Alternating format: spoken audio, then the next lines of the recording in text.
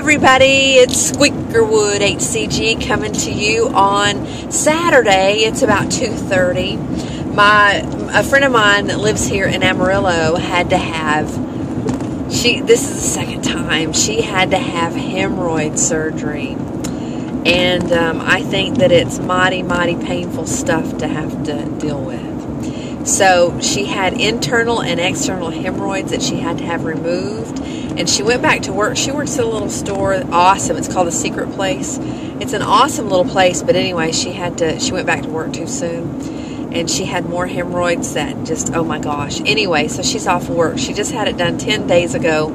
And she's going to be out of work for a minimum of 4 more weeks. So I made some kind of like green chili stew.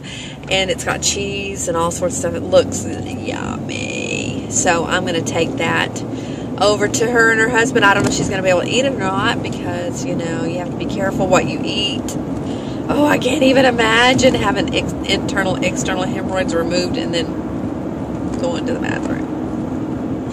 Anyway, today I had a 2-pound release and I was so happy. Yesterday I was 134.4, and then this morning I was 132.4. So I have released 0.3 or 0.4 from my lowest. That's the lowest that I've been. So happy with that.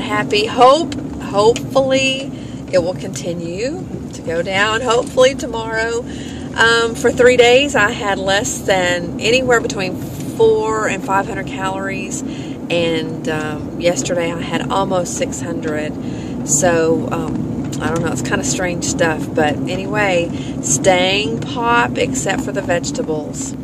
So today I had a hamburger patty and lettuce. So anyway, I'm here and I'm gonna go, and I will talk to you girls later. You all have a wonderful day, wonderful Saturday. Love you all. Talk to you later. Bye.